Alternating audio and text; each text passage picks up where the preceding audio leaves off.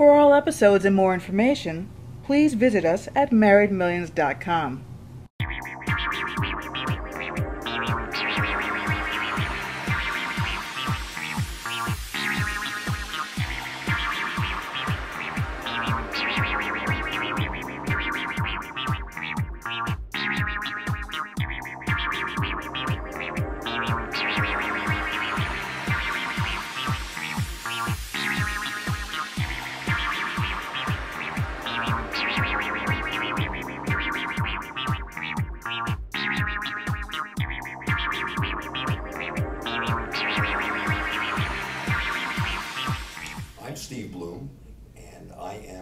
Chairman of S.C.O.R.E for another 2.5 weeks. And my successor, Jeff Mesquita, will be assuming the chairmanship of the #1 chapter in the United States. We're very, very proud of that award. And our goal in life is to help people help themselves. With a volunteer arm, resource arm of the Small Business Administration, created by an act of Congress in 1964 to be able to mentor and coach individuals. And the concept back then, S.C.O.R.E acronym stood for Service Corps of Retired Executives. That is not who we are today. We're called America's Counselor to Small Businesses. And the reason for that is many of us, present company included, currently still have our own business.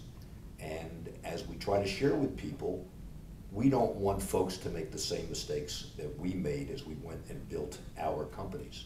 Our services are free.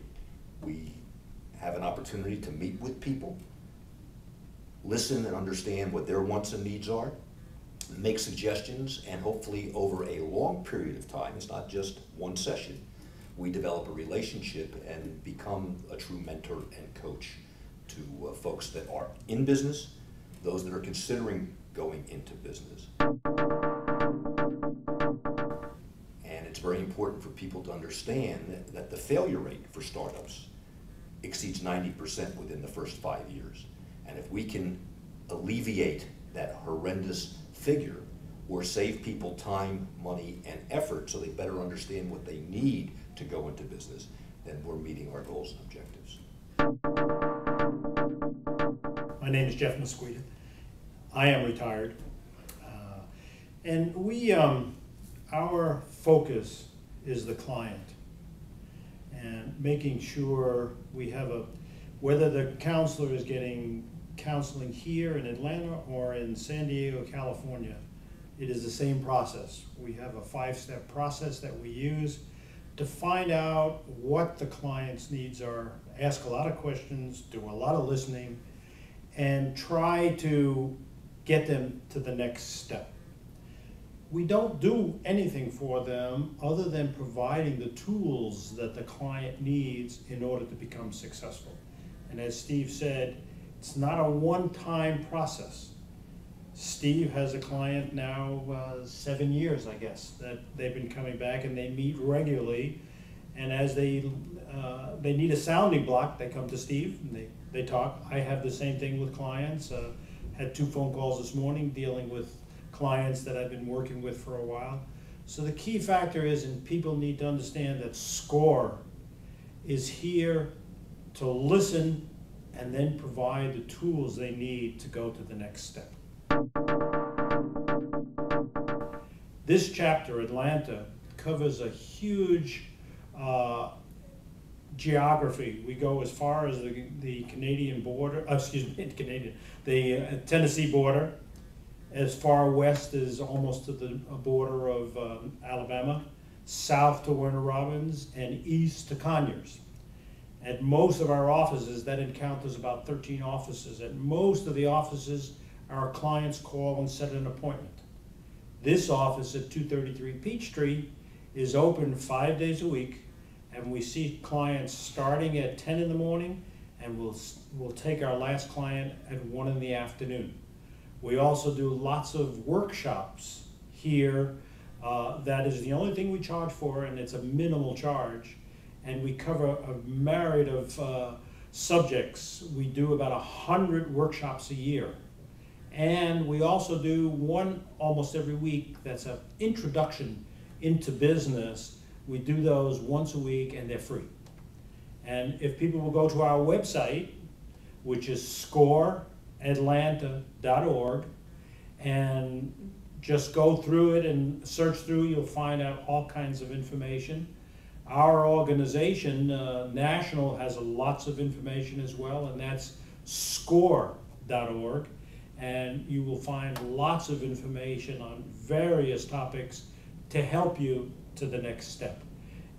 In the organization that you're part of, understanding, that two people married, one has one idea, one has another idea, come on and see a SCORE counselor and let them help you to the next step.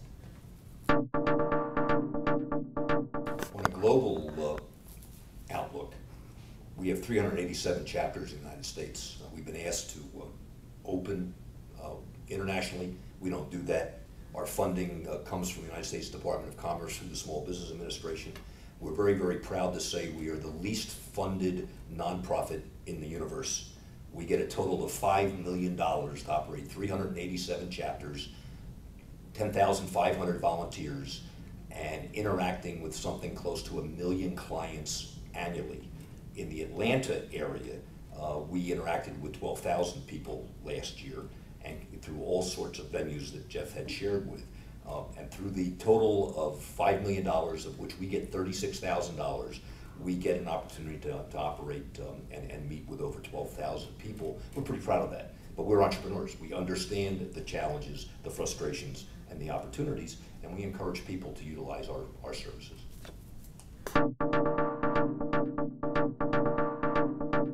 We have, SCORE has been around since 1964. What absolutely amazes me is one of the questions that we ask clients is, what do you know about SCORE? And 90% of them have heard the name, but they really don't understand who we are, what we are. There's a relationship, they think, with the Small Business Administration, and it is an outstanding partnership, but don't understand the intricacies. What we found to be incredible in terms of the tremendous growth that we are experiencing as an organization, even in the undeclared recessionary times that we're in today, is the partnerships that we have developed with companies like American Express.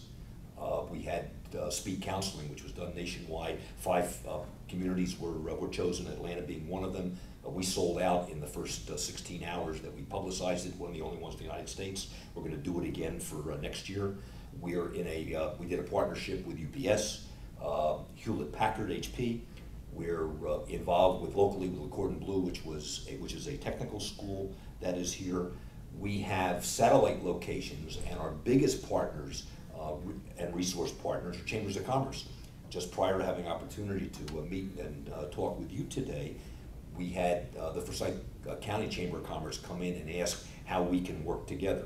And if you go on our website, scoreatlanta.org, you will see of our 13 satellites, I think it's 10 now that are affiliated with chambers of commerce.